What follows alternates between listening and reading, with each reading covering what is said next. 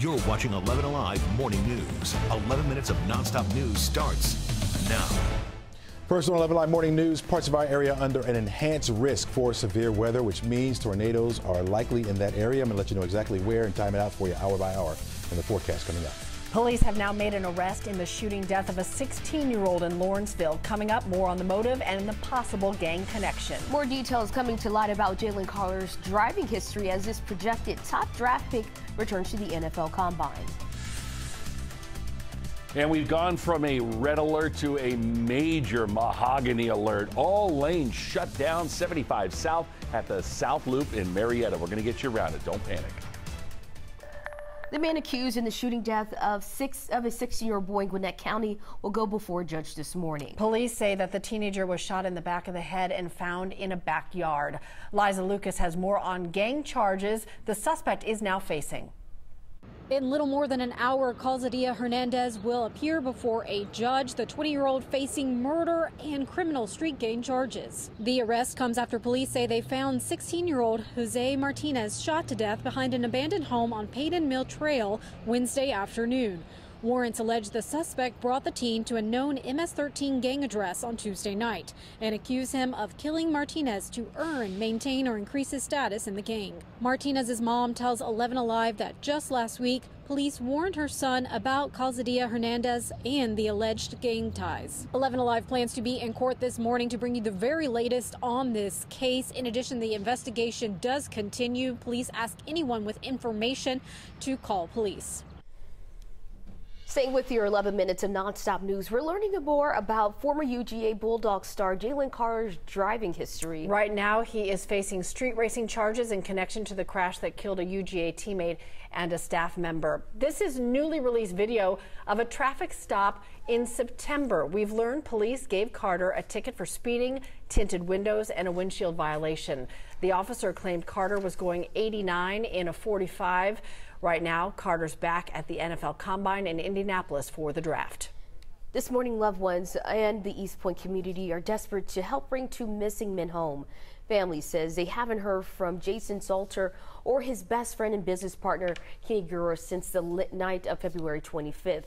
Salter's car was spotted on Campbellton Road, but he never came home, and he stopped answering his family's calls. Gura's fiance says she spoke to him that evening, but he also stopped answering. Monday is crossover day in Georgia, a pivotal point for the General Assembly. Some proposed laws under debate won't make it to the final day of the session. It's not because of a no vote, but because they did not pass from the House to the Senate or vice versa. Right now, severe weather hitting Texas and parts of the South. Several possible tornadoes spun up like the one you see in this video, and this is out of North Lake, Texas. At least 5 tornadoes were reported in Texas and one in Louisiana. 60 million people are under a threat of severe storms. That was a look at your top headlines. All right, Chesley, you're watching some possible storms for us this afternoon as well. Yeah, those storms right now over into just moving into Mississippi, so it's going to take some time for them to get over here. Until then, you'll be looking at clouds and, of course, some isolated showers around the forecast area off and on. They'll be scattered at times, then become a little isolated. That'll be off and on at times. And then after about 1 or 2 o'clock is when we're expecting that line of thunderstorms to move in. Now, ahead of that, the winds will start to pick up. Our winds on the calm side this morning, these are the gusts. And you'll notice how we get to the afternoon, those gusts will get up into the 40-mile-per-hour range in a lot of spots.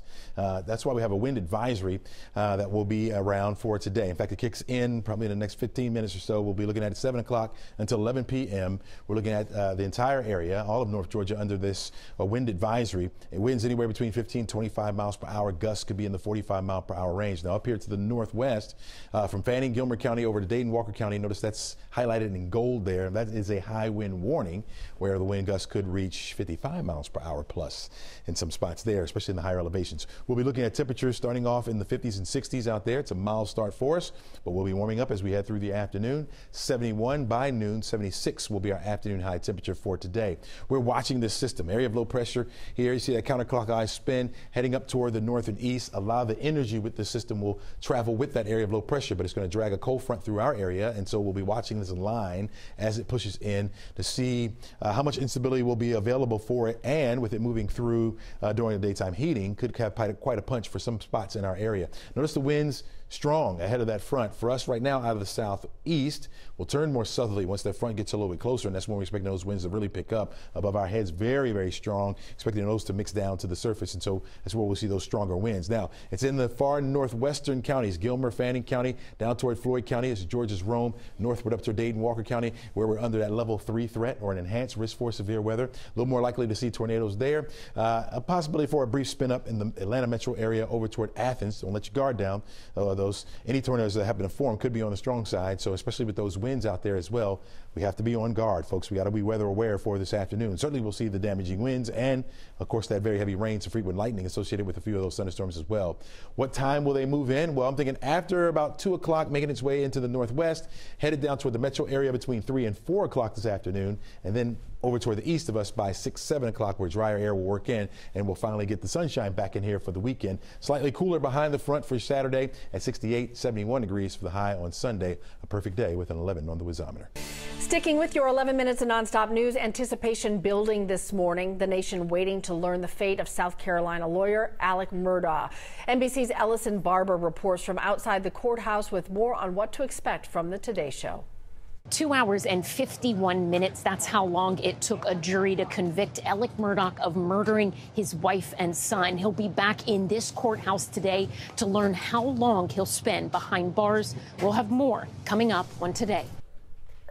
Right now, events are being canceled. Plans upended after our UGA insiders report Steckman Coliseum was closed for immediate repairs. Our Molly Oak has been working all morning to figure out exactly what led up to this.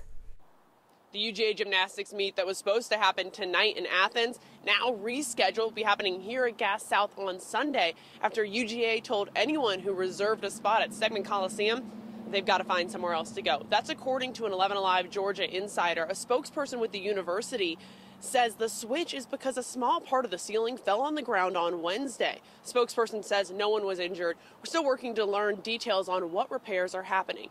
Georgia Gymnastics now takes on Arkansas Sunday at 2 o'clock right here at Gas South. That's also where tickets will be sold day of. If you bought tickets to the original meetup happening tonight in Athens, Georgia says you'll get reimbursed. Back to you all.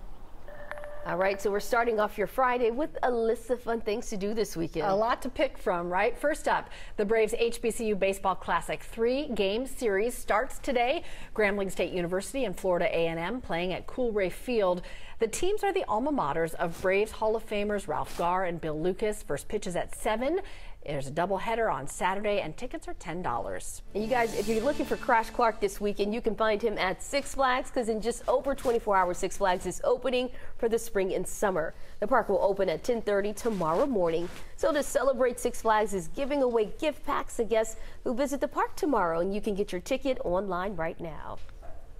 If you're going out this afternoon, make sure you carry your umbrella with you. There'll be some isolated or scattered showers around the forecast area. 71 degrees will be the temperature by then. Certainly by 3 o'clock, we'll be looking at some strong, severe thunderstorms pushing through our area. And look at those winds out of the southwest, about 24 miles per hour, folks. Gusts will be a little bit higher than that. 76 degrees will be your temperature by then. 6 o'clock, expecting that rain to pull out and back partly cloudy skies by then.